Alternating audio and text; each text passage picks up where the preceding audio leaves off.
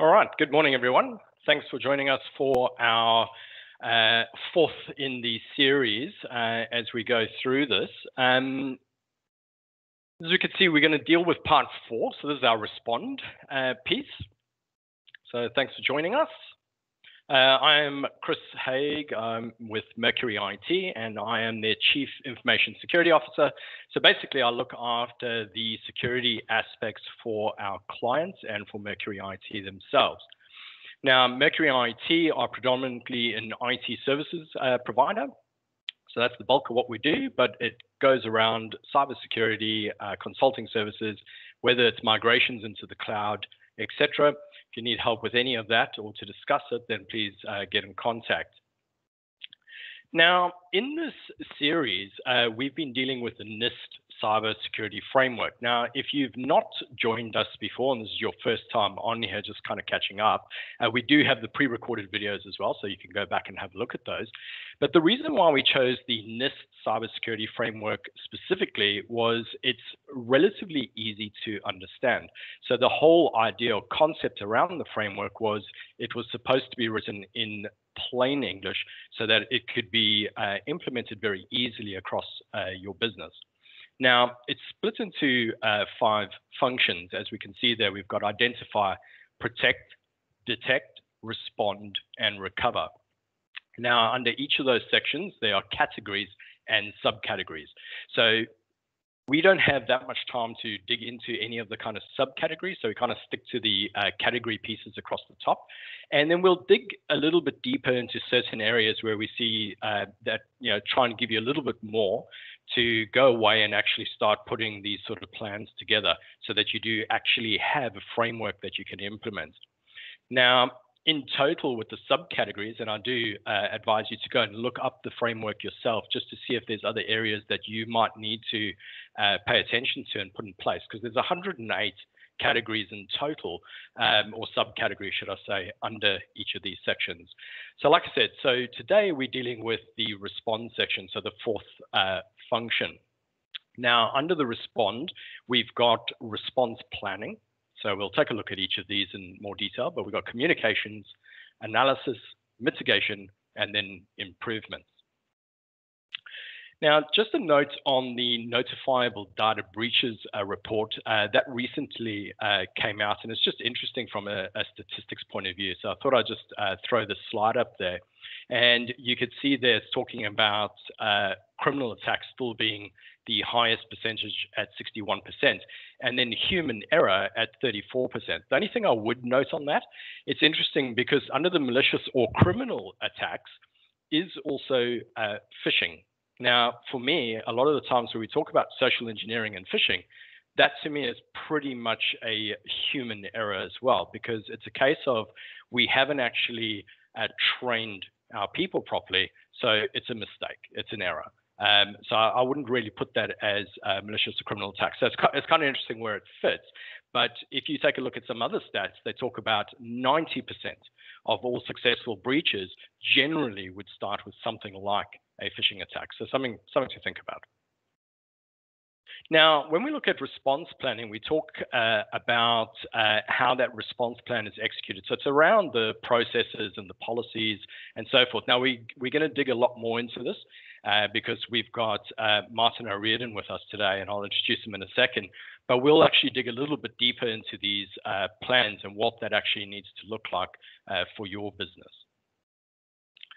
Now, they talk about the response plan itself. Now, we're going to go through the stuff like what the authority lines need to look like and the areas that you need to think about.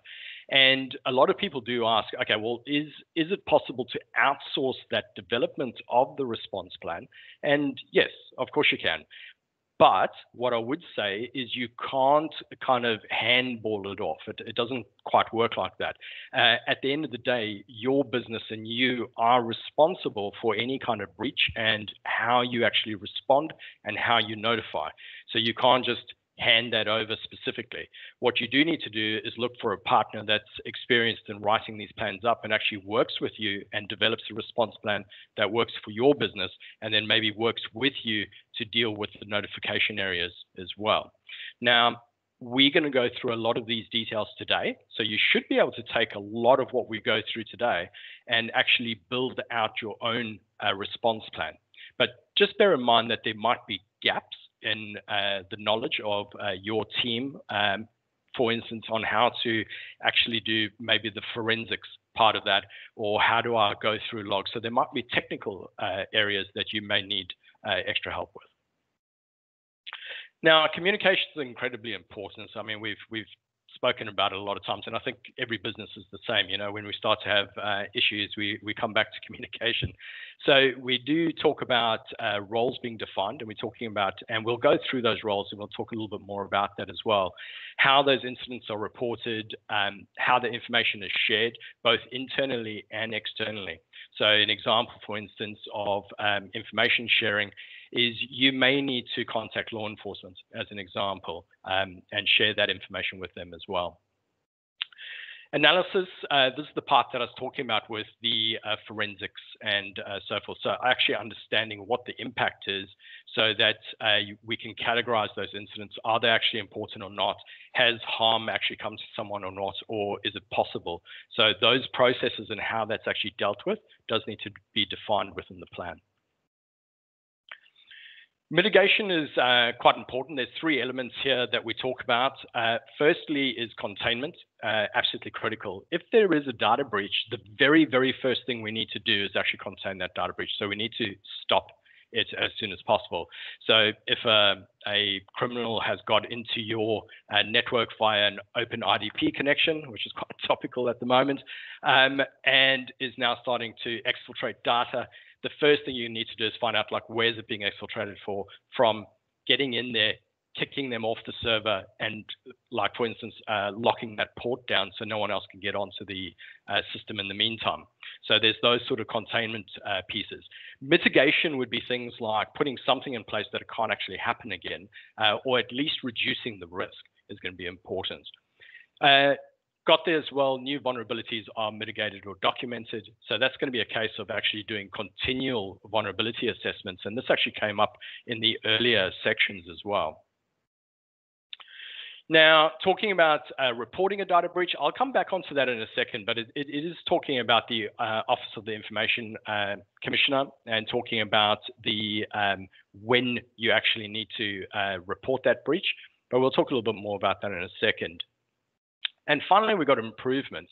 Now, improvements are the standard kind of stuff like lessons learned. It's very much like running any project. So if we're going through an incident, we need to work out if there are better ways of dealing with things.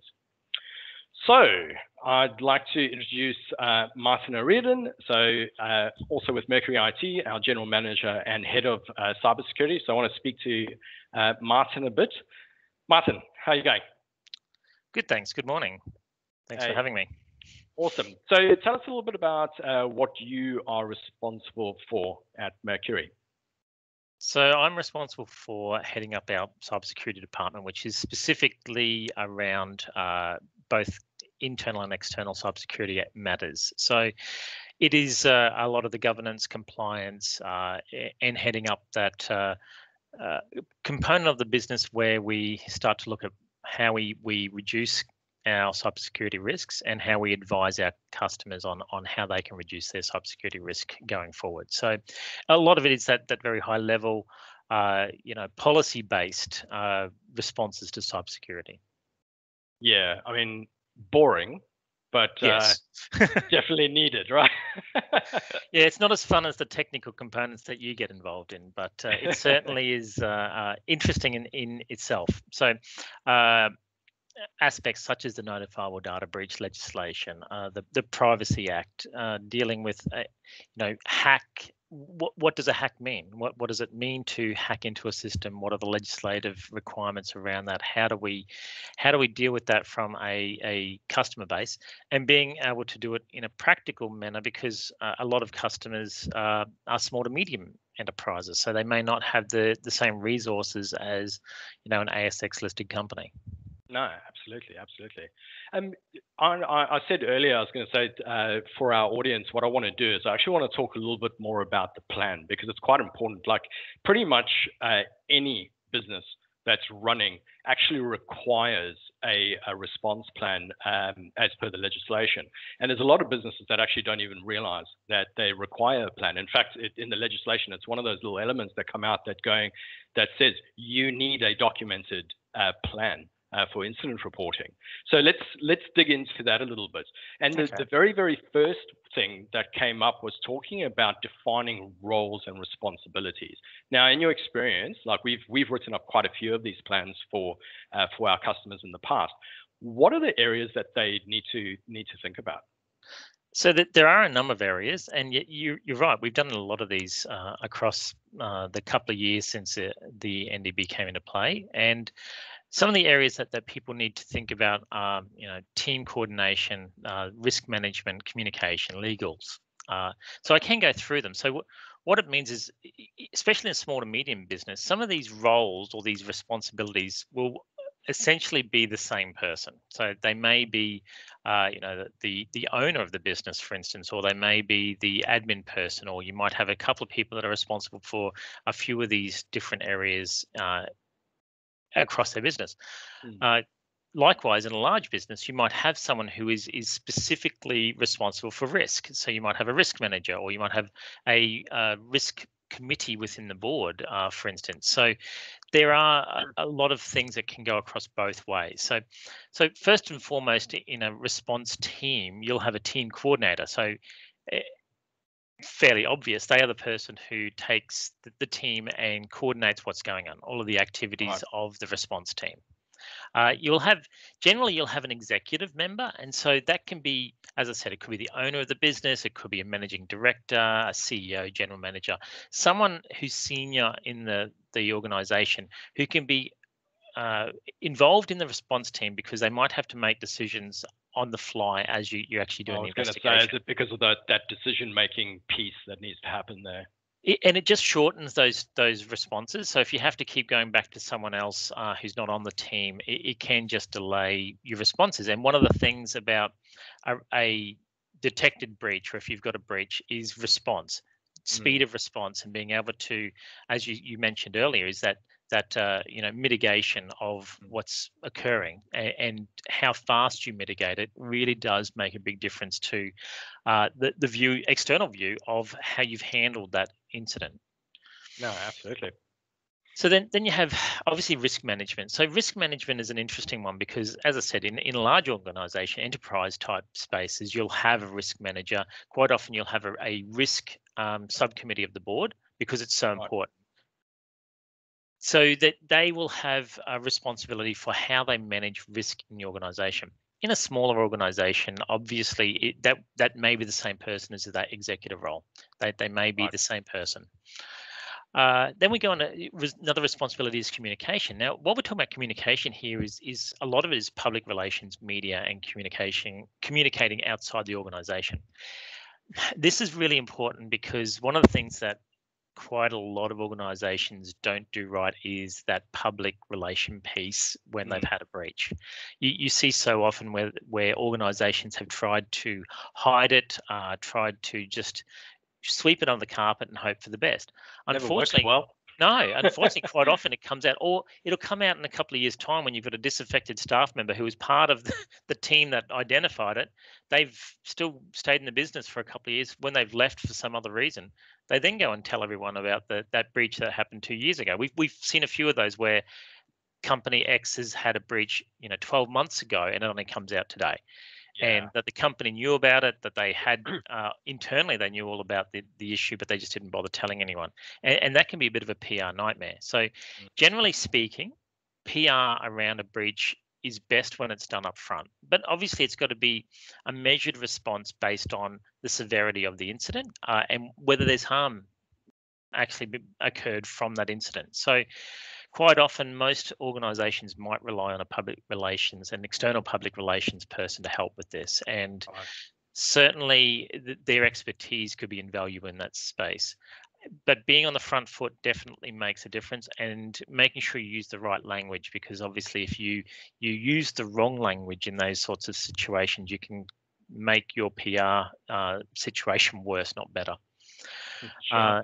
And that PR piece, that why we talk about it here in the responsibility matrix is because most organizations will have very strict guidelines on who can talk to the media from an organizational perspective, because it's such a component that can have such a big impact on the business going forward. So that really has to be a key one that you've defined up front, so you don't have a situation where you're scrambling trying to look for someone who can talk to media if they're responding. Then you've got legal and regulation. Now, look, legal and regulation is kind of what you said earlier. It's the kind of the boring part, and sometimes you'll have someone internally who might have some knowledge around that. I mean, that's part of my role is that legal and regulation component for our business and for our customers when we talk about these scenarios. Is that knowledge doesn't come quickly or easily. So sometimes in a small business, that might be your company's solicitor. You might actually engage them and say, hey, we're putting our plan together. If we have an incident, would you be prepared to be part of that team? And you can have that conversation with the solicitor up front, including around the fees. How much would they charge for that particular service? And have someone who has some experience around it, or even if it's just that they can advise you on where to go for some of those legal aspects. Right. Then you have personnel HR. That's pretty obvious. It's around the staff requirements. As you mentioned before, most breaches occur by some kind of either a staff mistake or a staff member doing something that they shouldn't have been doing, so clicking on something they probably shouldn't have. So in those instances where you start engaging personnel into the response team, is because you may have some disciplinary matters to deal with a staff member, and whether that's all the way from counselling, because they might be also feeling the effects of the mistake they've made, if they've made a mistake, all the way through to if someone has breached one of your policies and has done something that they really shouldn't have, even to the extent that it could be someone who has maliciously applied something internally. So you do have instances. It is unfortunately still a major vector for attack is insider threats. So yeah, of course. So those aspects come into that HR component. Okay.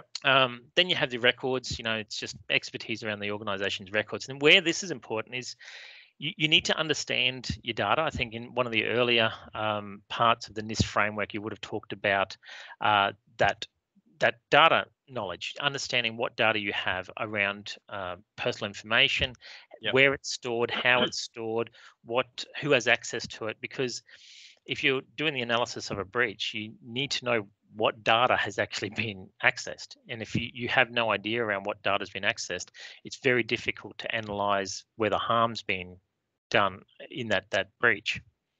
Yeah. Now we come to a really important one. Well, we think so because we're in IT. So the IT team, and this is the responsibility where, as a managed service provider like we are, we fulfill that space for our customers. And this is the team that is responsible first and foremost for containing the breach, assessing the cause, the effects, and the scope. And they implement the short and long-term remediation, as you mentioned about the remediation part. So the IT team needs to be across the entire plan. They need to be capable of actually responding in this instance. And if you've got an internal team, they need to be part of that as well. So also, if you have an internal team, you might have an internal team of one. For instance, you might have a business where you have one IT person on staff. Mm-hmm. You might need to have then someone you can outsource to help you with a breach. So you might, when you're doing the response planning, you would actually start to assess whether or not you have all the capabilities in-house to deal with a breach, or whether or not you would have spoken to someone like us or other managed service providers that could provide that those capabilities and skills if the case comes up. Right. And they can extend on your team then, because if you've got one or two people internally and you're expecting them to do all of these components containing breaches, assessing things, they might be quite overloaded, or it might be outside of their skill set. So that's a part that you'd be wanting to plan up front, is how that works. And then, of course, you've got the strategy piece, which is around, the staff member or staff members who are responsible for assessing the strategic impact.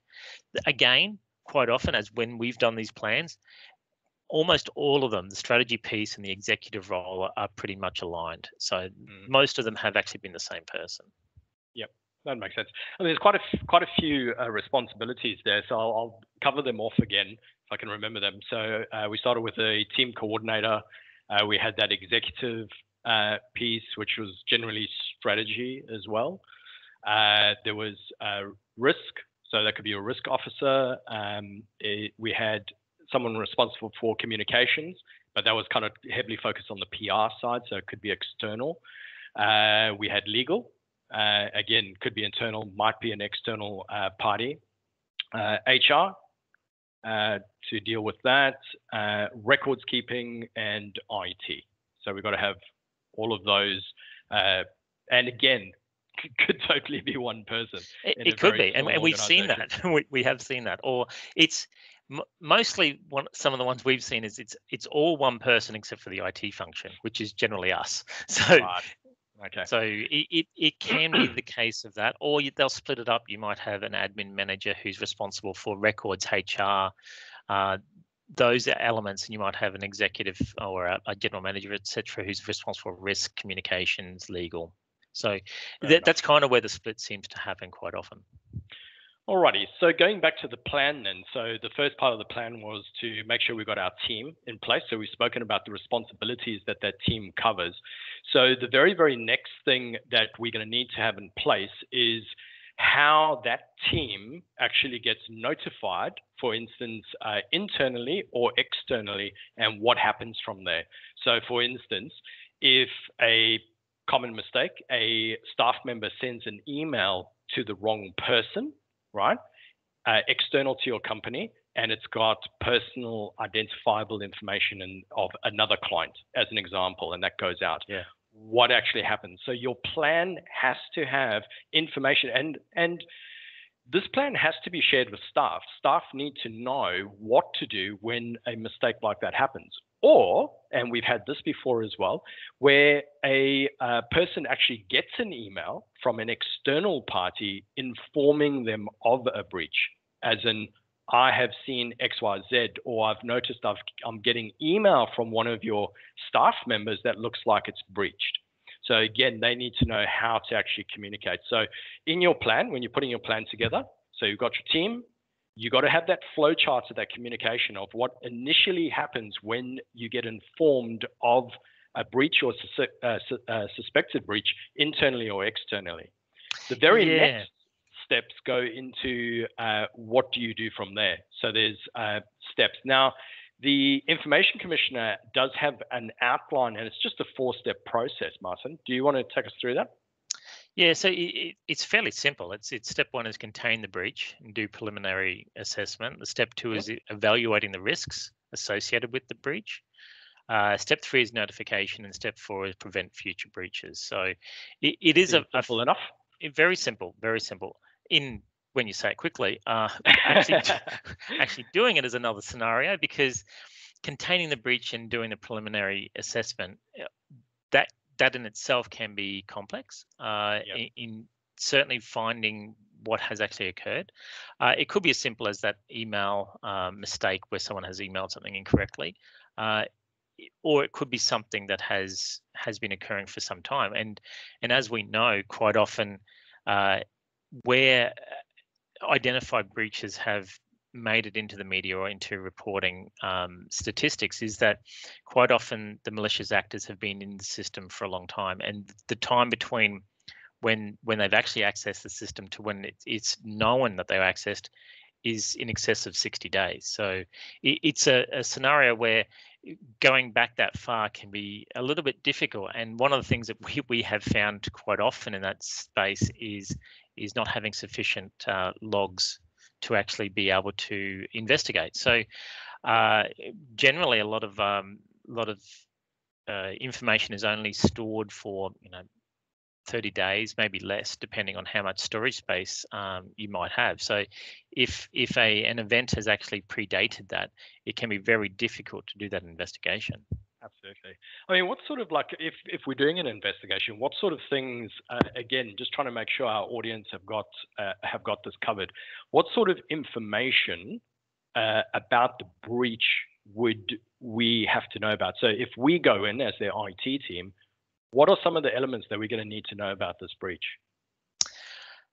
So we're going to need to know time and dates. We're going to need to know what actually, like the location of the breach, the duration, what sort of information has been involved in the breach, and specifically we're looking for a lot of things like either company information, personal information, things that are going to help us assess whether that harm has occurred, how the breach was discovered and whom. So we need to keep some good records around this process as well.